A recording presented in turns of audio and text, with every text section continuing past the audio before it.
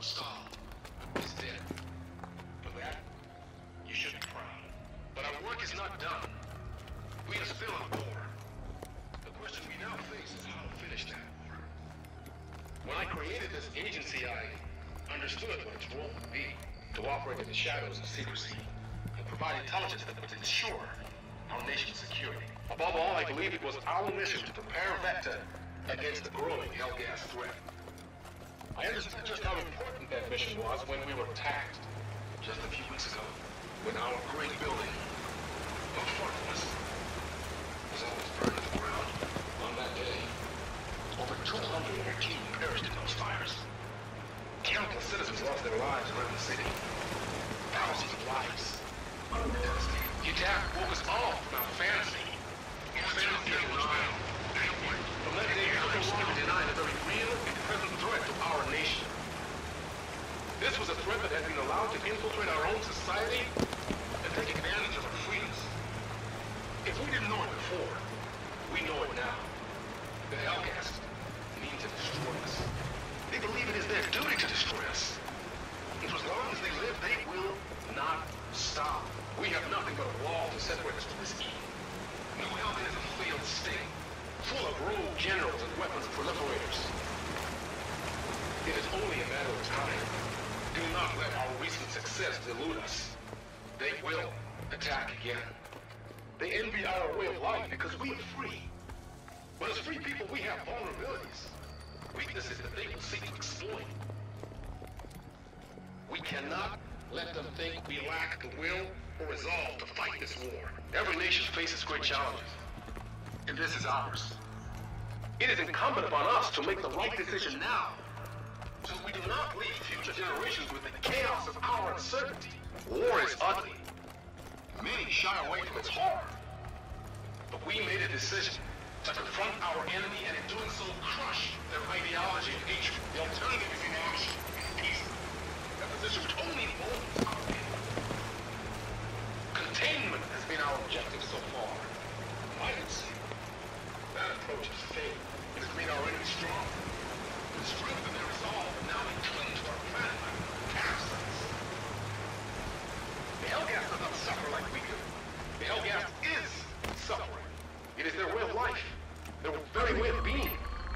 We will never cause them enough pain comparable to that which they feel themselves. To beat them, to try and grind them down, these are impossible aims. They will not bring us victory. We have failed to win this war because we have judged the Hellgas by our own standards.